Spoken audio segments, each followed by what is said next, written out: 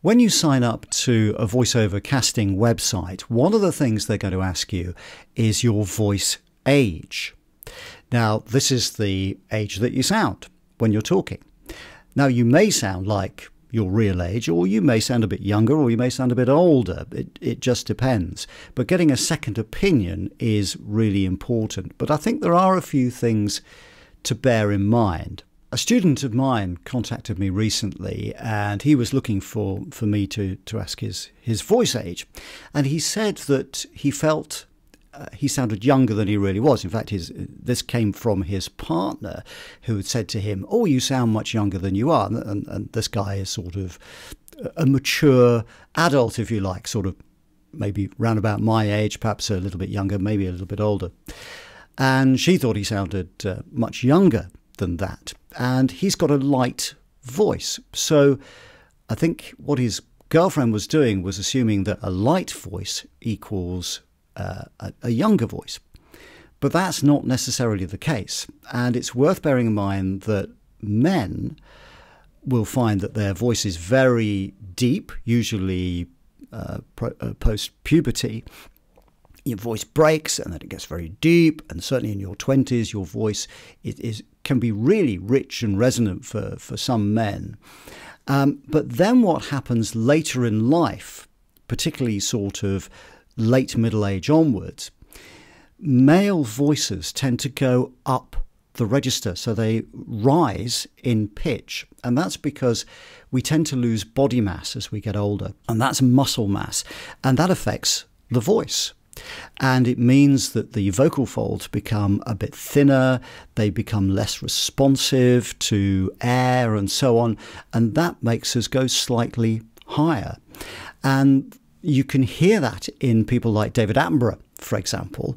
He talks very much like that, so he's quite high in his speaking.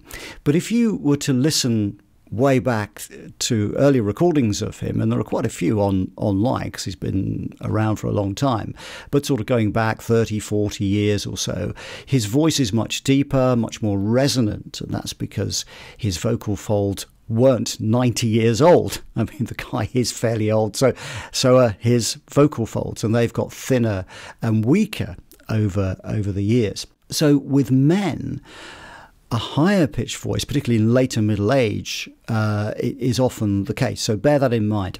Now, with female voices, the reverse tends to be true.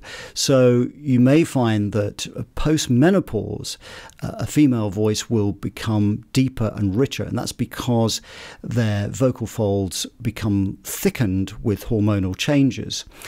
Now, that can sound very attractive, and it can be very much part of you in later life. So I think it's also worth remembering that your vocal age is not a vanity exercise. You're not trying to sound younger. It's really important to remember that. You're trying to give an age that is an accurate reflection of what you really do sound like. Now, some people say, "Oh, I can do a teenage voice. I can do a voice that's much younger than me, or even much older than me."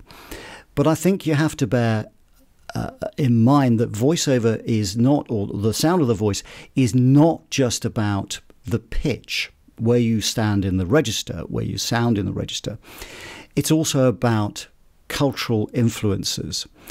And that affects the way we speak. And it affects the way we read a script. Just the phrasing and the patterns of those speech are very much about where we grew up and also our age. So if you're a middle-aged person, say, and you're trying to be a young voice, teen or 20s voice, that's very difficult to do, because it's not only the pitch that you're trying to change, and you'd probably have to, if you were an older middle-aged man, for example, you'd have to make your voice sound deeper rather than almost counterintuitive, isn't it? You'd have to make your voice sound deeper because your voice will be quite high as a late middle-aged guy. And not only that, but you would have to, in the patterns of your speech and the phrasing, you would have to sound like you'd played video games most of your life and used social media, because those influences have a profound effect on the way we sound. And that's why you can tell someone is in their 20s or teens or whatever. You know, you can just hear it. It's not just the tonal quality of their voice, it's the way they phrase things and the way they talk and the pauses between words or the lack of pauses and so on. And vice versa. Someone who's much older may have been, like my age, may have been brought up in the 60s and 70s, our formative years when our big cultural influences tended to be rock and roll, but they tended to be television and radio as opposed to social media and gaming, which of course didn't exist. So our peer group pressure, our peer group echo chamber, if you like, was very, very different. And that has a significant effect on the way you speak. So it is really important to try and stick to your own age bracket when you're saying, this is what I sound like. You know, I sound 58 because I genuinely am in my 50s or whatever. Now, one of the hardest things is to actually place that number or range of numbers. It's best to do a range if you can, sort of 50s, 60s or 30s, 40s or whatever. It's very difficult to do that yourself because we're listening to ourselves inside out. Our cochlea and eardrums are buried deep in our skulls, and that means that the sound resonates around our craniums, but also around our chest cavity and our whole body. So that gives us a distorted view. We're basically listening to ourselves inside out. So you want an objective person to listen. I would say your first port of call is to ask your coach, your voiceover coach, if you've got one, and get them to come up with an age range for you. You can also ask family and friends, but beware, because for them, they may not want to insult you, even though they won't be insulting you, but they may feel, oh, if I say she sounds slightly older than she really is, or she sounds middle-aged or whatever, she'll be really upset. But say to them, look, I'm not asking you to boost my confidence on this, you know, I'm not looking for compliments. I want you to genuinely tell me what age range you think I am, sort of within, 5 or 10 years.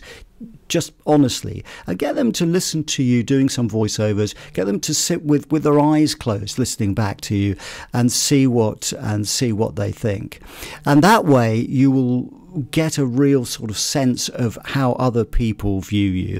And I think that's important. So your age, your vocal age, is important in voiceovers. It will give you a position in the marketplace, but it needs to be an accurate reflection of what you sound like. And always remember that. All right, the main thing is, of course, to look after your voice. Always do that. You want to keep that precious instrument that you have. And I'll see you next time. Thanks very much for watching.